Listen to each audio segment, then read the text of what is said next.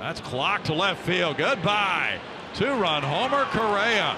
2-0 Houston, a no-doubter, number 16 of the year for Correa, giving him 72 runs batted in. Grief.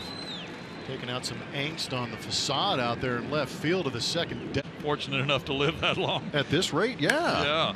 Out to center field. Rosario way back. That ball is into the area above the center field wall. That's a 3-run homer for Carlos Correa, number 17 of the year.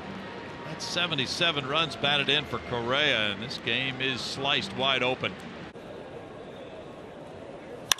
Hit hard to center. And Rosario just turns around and looks. And Correa, who homered to center this afternoon, gets another one to center field tonight. His third home run in this series.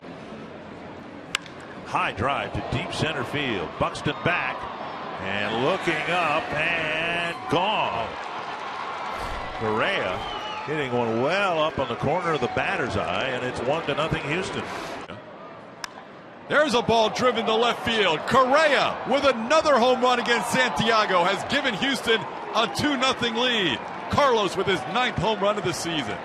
Ask and you shall receive. Pitcher's effectiveness of inducing that soft contact. Correa hits this one far. Kepler looks up, and just as we talked about no power, Alex Correa hits a home run.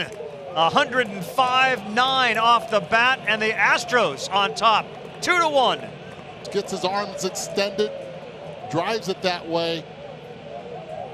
Little cutter on the outside part of the plate. And that's Carlos Correa's power right there. Right center field. Big home run. He's been having really good takes, good at bats.